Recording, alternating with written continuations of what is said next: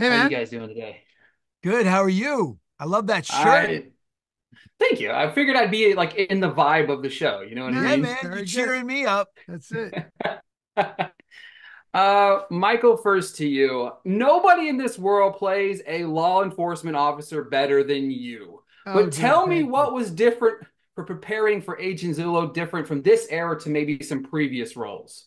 Hey, How you man. guys doing today? Good. How are you? I love that shirt. I Thank you. I figured I'd be like in the vibe of the show. You know what I Yeah, Nice. mean? man. You're Very good. cheering me up. That's it.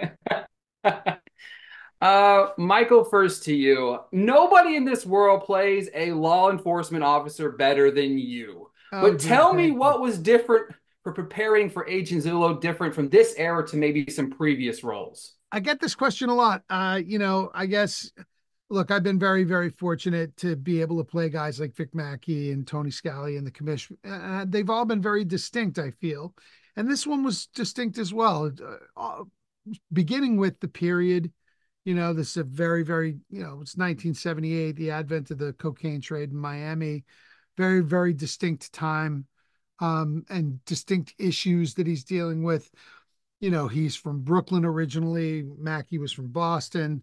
There's a whole bunch of differences between these two men, and it satisfied me in that, I could live in this character in a completely different way than I have with any of the others. Now, to the audience, they'll see some crossover that will probably be a good thing for them. If they enjoy any of my portrayals of law enforcement in the past, they might, pardon my language, fucking dig this. But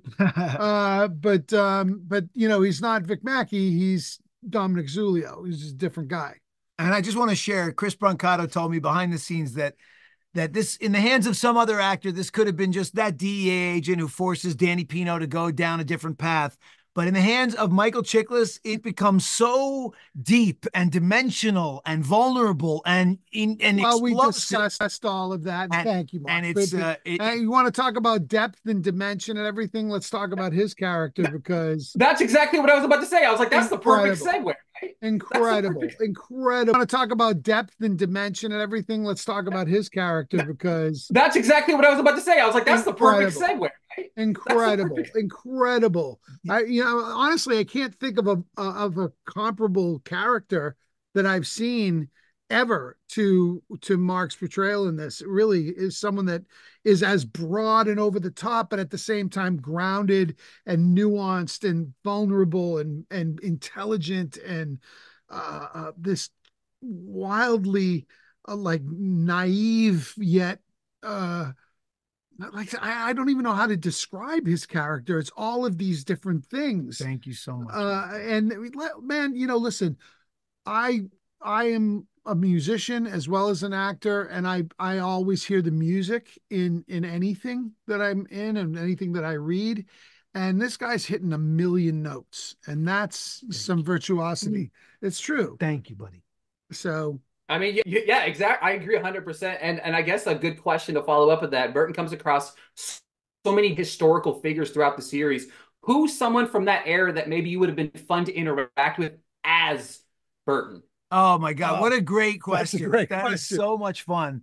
And I got to tell you, to get into character, I was reading all the beat poets, so I would have been in heaven to meet the real Hunter S. Yeah. Thompson, to meet Jack Kerouac, to meet Allen Ginsberg, Abby Hoffman, to meet Alan Watts and sit and meditate with him as my character might have done. Shri And Chinmoy. that's the fun of historical fiction, which Chris Brancato has been an enormous contributor to as a genre, from Narcos to Godfather of Harlem, where Bumpy Johnson's getting to have a scene with Muhammad Ali. Who knows if they ever really said those things, but you don't care because you're on the ride. And my character gets to interact with Hunter S. Thompson and Rick James and the Maharishi. So it's like the most fun because we know they probably never, I mean, we know that the song that Rick James made famous was probably not based on Burton Greenberg, but in our world, it is. Because I'm a super freak, super freak. He's super freaky. Ow. Yow. Thank you. Guys, thank you. That was a joy, a pleasure. Thank you guys so much. Have a great rest of your day. You made my job Pleasure, easy. guys. Michael, So I'm a much. huge fan. Thank you guys. Thanks, man. Thank you. Thank you.